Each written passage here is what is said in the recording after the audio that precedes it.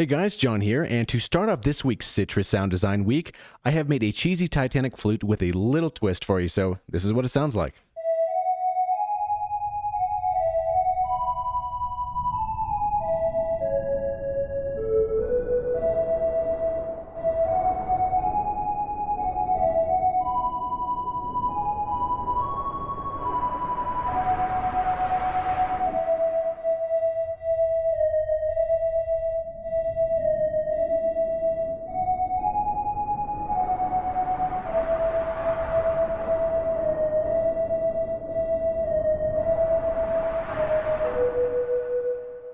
Alright, if you like the patch, give the video a thumbs up and subscribe if you haven't already. So let's dive into this thing because it's kind of simplistic, but it's kind of not at the same time. So first things first, let's start off with the oscillator. So generally, kind of speaking, anything to do with any type of wind kind of instrument, you generally want to start off with a triangle wave. So operator 1 is going to be a triangle wave right here. So just out of the presets, it's going to be a triangle wave. It's going to be at the regular volume, or the regular ratio, the regular pitch right here. However, keep in mind that on the main tab, I did raise this by 1 octave or 12 semitones. And we're going to be using an order of 2 right here. The unison panning is all the way at the top. The volume is 75%, and the unison pitch is at 50. You can kind of mess with that later on, but yeah, before we leave this page, there is going to be oversampling, so 2 times right here. So make sure to check that box or click it and scroll up so it goes to 2 times. So what's kind of happening here? So operator 1 is going to be the main sound of the flute. And there's a couple things happening here. So first of all, we have this type of movement. And that is happening not with FM, however, with RM. And we're using operator number 2 to accomplish that. So what's happening in operator number 2?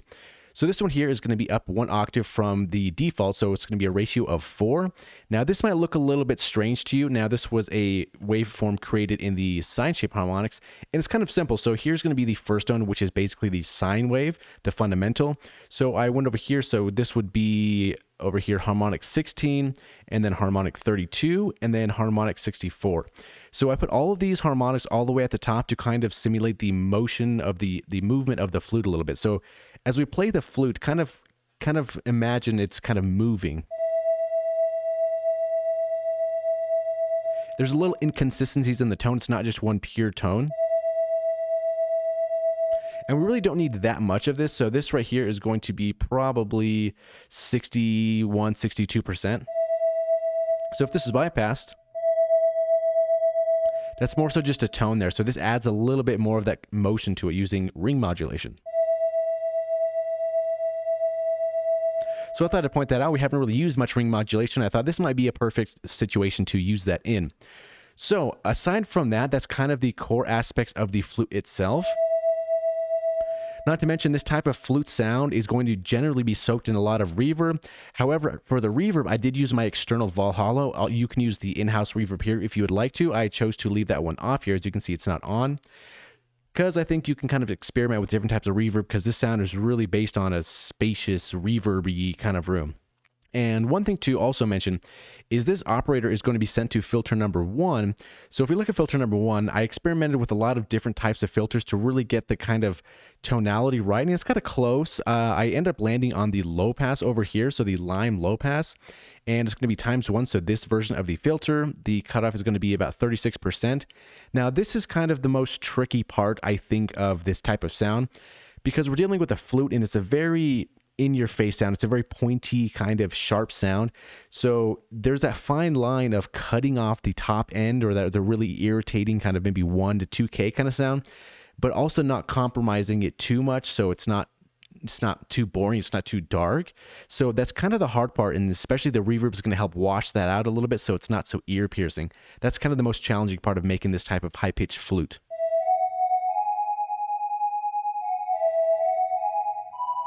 Whatever that note was, but yeah, so I think you get the idea for that. So there's going to be a couple interesting things here. So the envelopes for operator number 1 is going to be going to the filter here. So this is going to be kind of the volume envelope. So we have not necessarily a sharp attack, but it kind of fades in. Because if you think of a flute or like a wind type of thing, it's not instantly 100% right there once you hit a note or play a note or blow the note.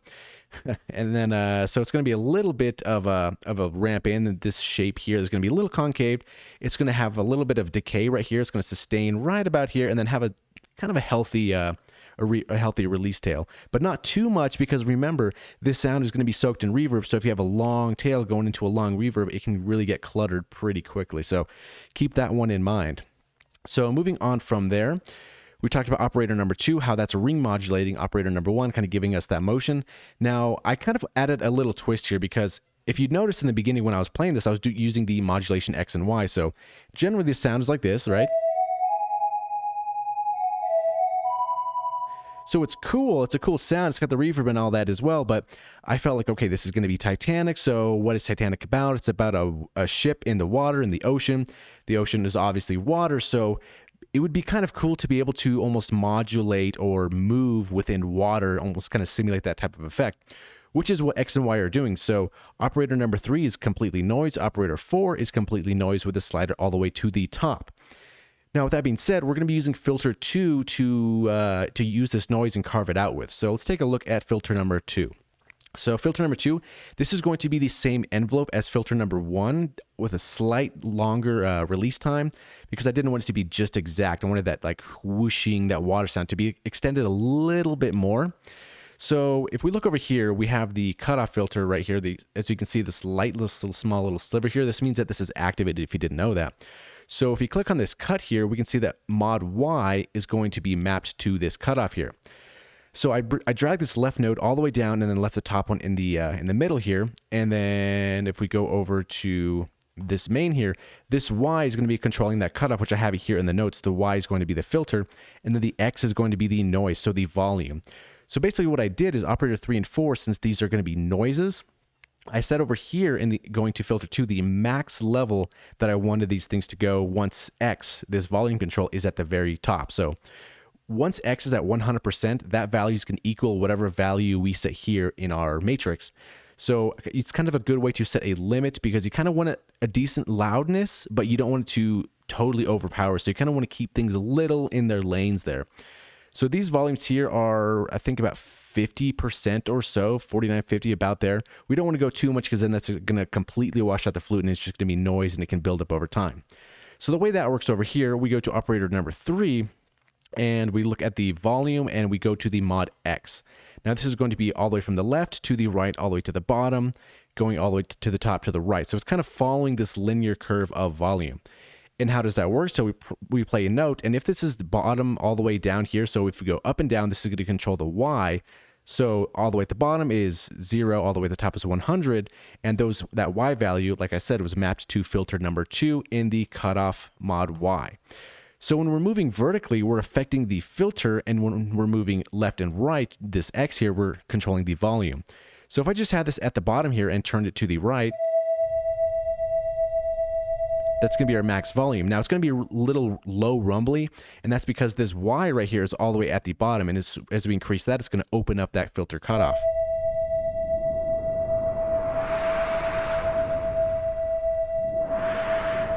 So with that being said, we can kind of play around here and kind of whoosh and whoosh within this little XY graph here to kind of simulate the motion of maybe some type of water, underwater kind of thing, which is why when I played this initially, it started off with just a flute and then the noise kind of comes in.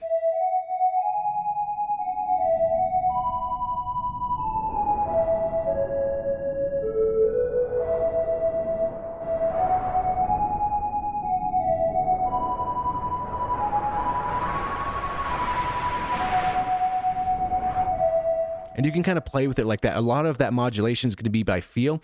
You can totally automate that by hand, but I think it might be kind of cool if you just press play or record and then kind of automated it on the fly and then kind of seeing how that comes out. So you can kind of get some cool things like that.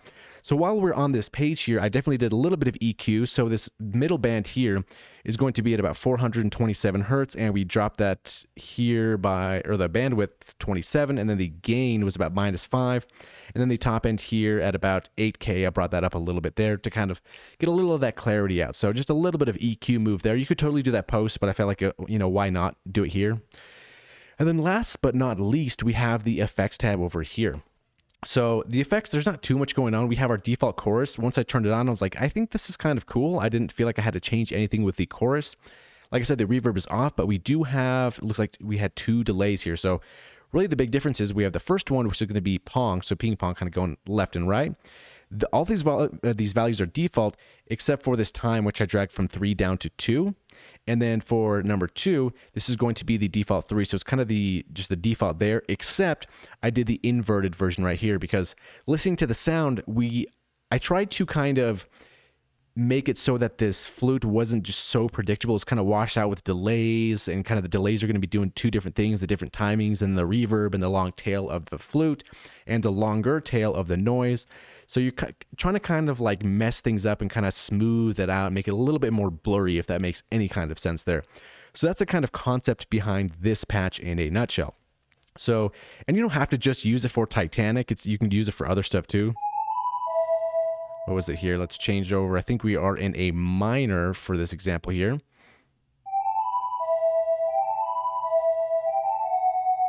You can do stuff like that.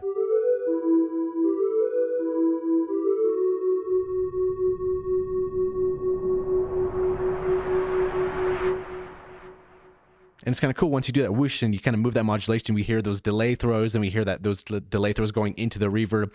So definitely a kind of cool concept to play around with. You don't just have to do Titanic, although that song is pretty awesome. I mean, come on, you gotta give credit where credit is due. So yeah, with that being said, that's pretty much how this patch was created. There is a free link in the video description below if you don't want to dial all this in by yourself. If you want it just exactly how it is now, you can download it there. And yeah, that's pretty much it. But keep in mind, I did not add the reverb like I mentioned before, because I used an external one. So once you load it up and you say it sounds kind of dry, that's because the only thing that's kind of giving it a little bit of moisture is the delay 1 and the delay 2. And I guess maybe a little chorus if you kind of want to wrap that into that thing as well. Oh, last thing before we leave here. These effects going here, so these are not going to be the same. So for the flute, it's going to be a little bit different. It's going to be about 61 or so %.